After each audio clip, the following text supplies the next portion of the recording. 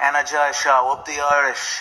Okay, what's going on, guys, and welcome to a brand new episode of Energized. Ross, introduce the guests, man.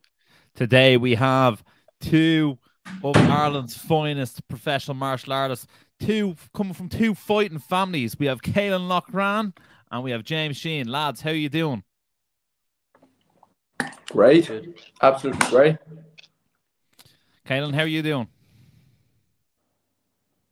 Excited, lad. Very excited.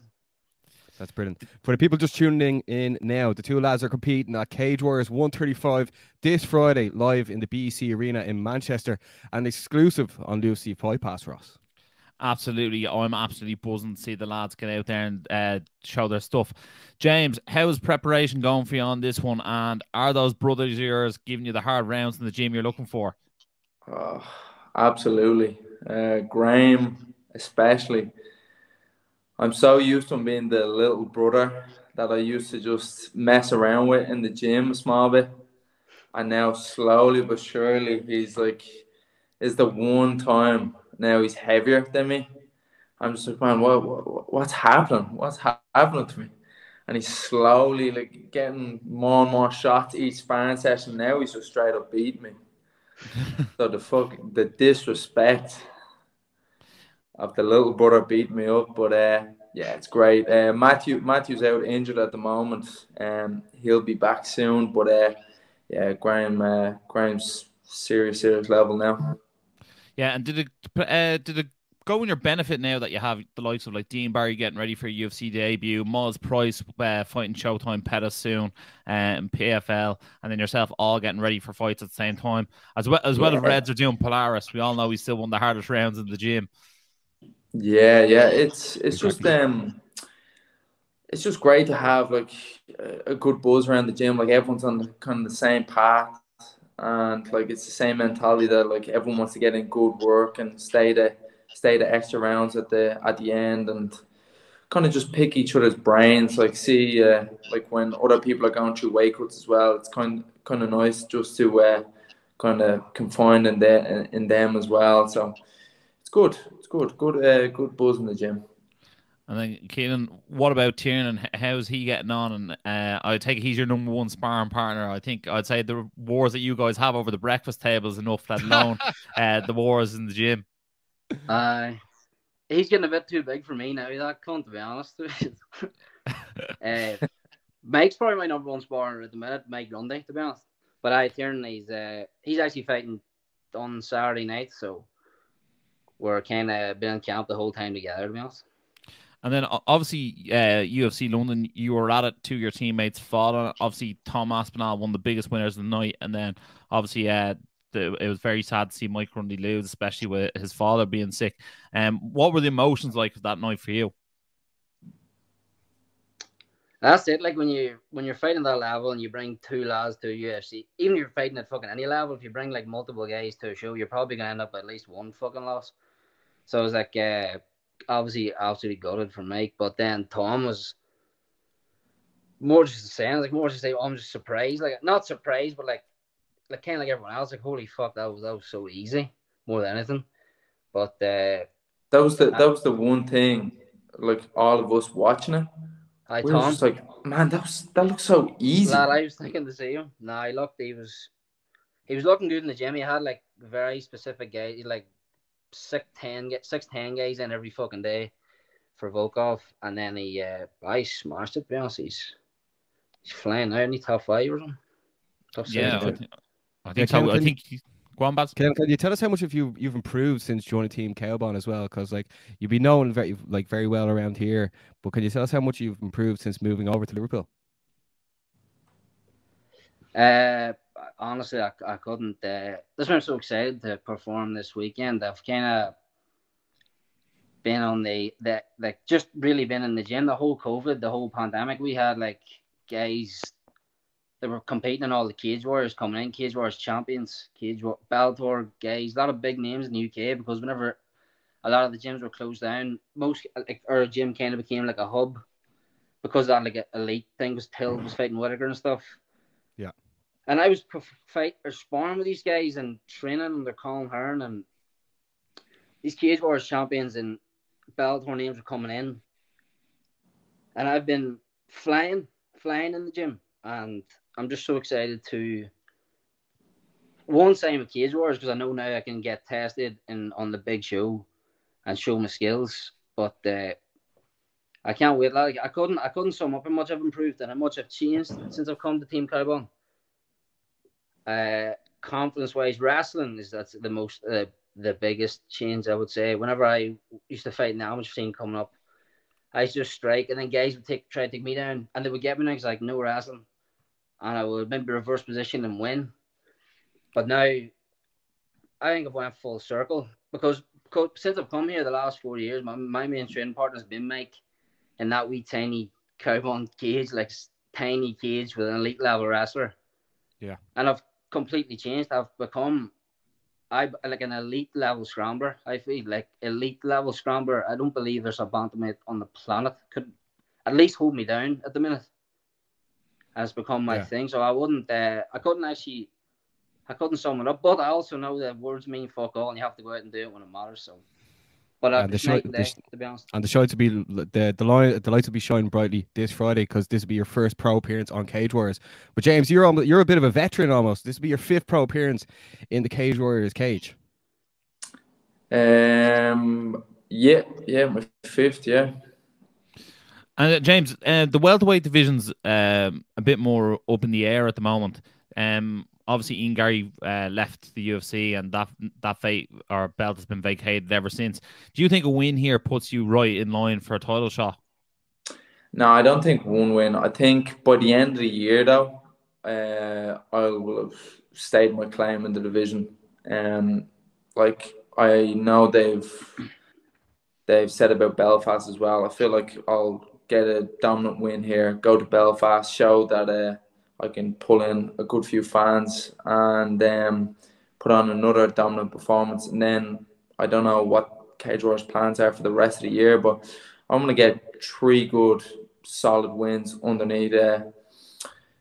my banner there today. This year. And I feel like that will put me in a serious position, because there's a few guys that like are kind of there and have been very active. Like I know Figlak's been very active, and now Burlinson is fighting this weekend, I think, against someone else who, to be honest, I've never even heard the other guy, but he must be good. But it's definitely up in the air. Like Proctor, I think Reece McKee is still floating about as well. Yeah, Reece McKee there as well. And then Adam Proctor, I remember he fought Mason Jones for the title, and then he kind of just went missing. I don't know if he's coming back or what, but yeah, it's exciting times in the welterweight division anyway. And are they the names you're looking to get yourself in there with come June 25th?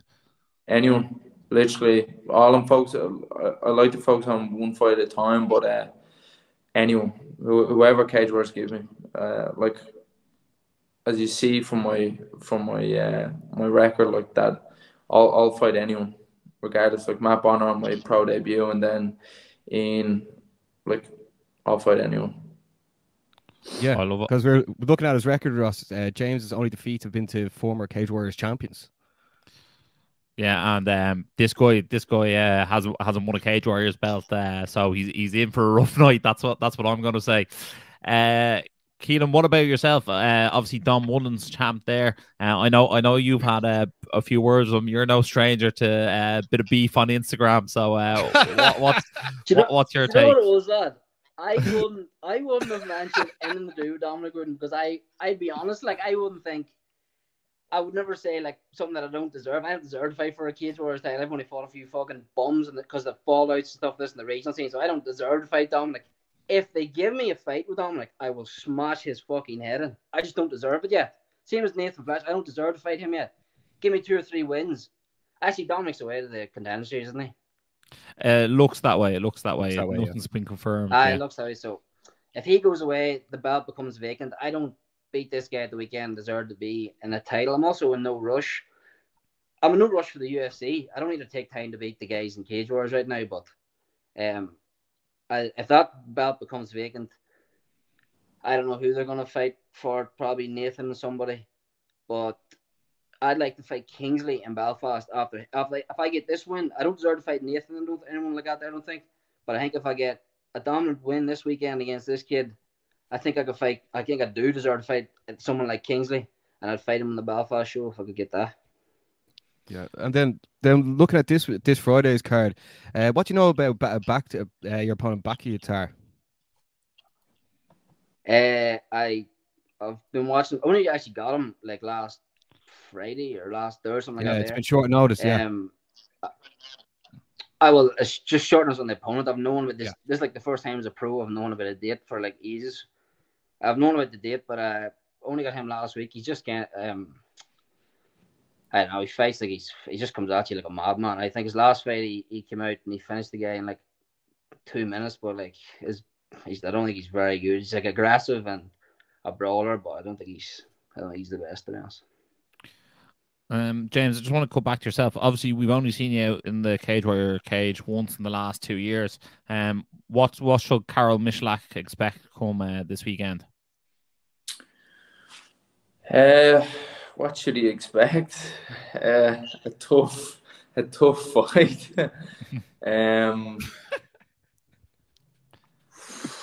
Are we going to see the best version of James Sheehan? Are we? Yeah. What James Sheehan should we expect this Friday? Absolutely the best. Like it's so cliche that like you hear every single fighter be like, "Oh yeah, this camp is the best camp," and every time I'm coming in here, great, but like it just is. Like it just is the best camp I've had. Like my weight's on point. I've worked exactly what I wanted to work. I got the sparring in that I wanted to get in, and I think the opponent is perfect for me. And James, who are you bringing over to Manchester with you?